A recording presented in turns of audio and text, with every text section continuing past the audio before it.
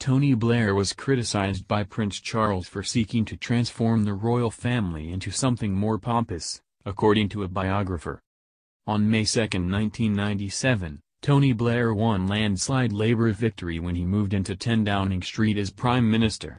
Prince Charles, like every power broker, was in awe of the conjurer of those arts, Tony Blair, writes biographer Tom Bower in Rebel Prince, The Power, Passion and Defiance of Prince Charles. The Prince of Wales and Mr. Blair had first met at a dinner in 1995 at St. James's Palace. Mr. Bower wrote in the 2018 biography, Blair was hardly a passionate royalist. The book explains that only the previous year, he advocated a smaller, Scandinavian-type monarchy, curbing the rights of the royal family to engage in public controversy. Mr. Blair suggested the Queen needed to decide whether the monarchy should retreat into isolation and the old hierarchical order, or seek to become more like a normal family.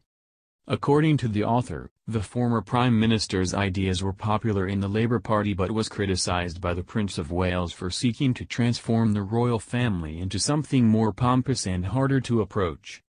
Mr. Bower also claimed that Charles believed politicians to be dishonest, especially about young people's supposed inability to read and enjoy Shakespeare.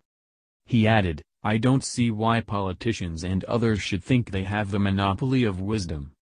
Royal editor Robert Jobson revealed in his 2018 book Charles at 70, Thoughts, Hopes and Dreams that Charles previously blasted Mr. Blair for being former U.S. President George W. Bush's poodle over the Iraq War. Mr. Jobson claims Prince Charles believed Blair had behaved like Bush's poodle and said so.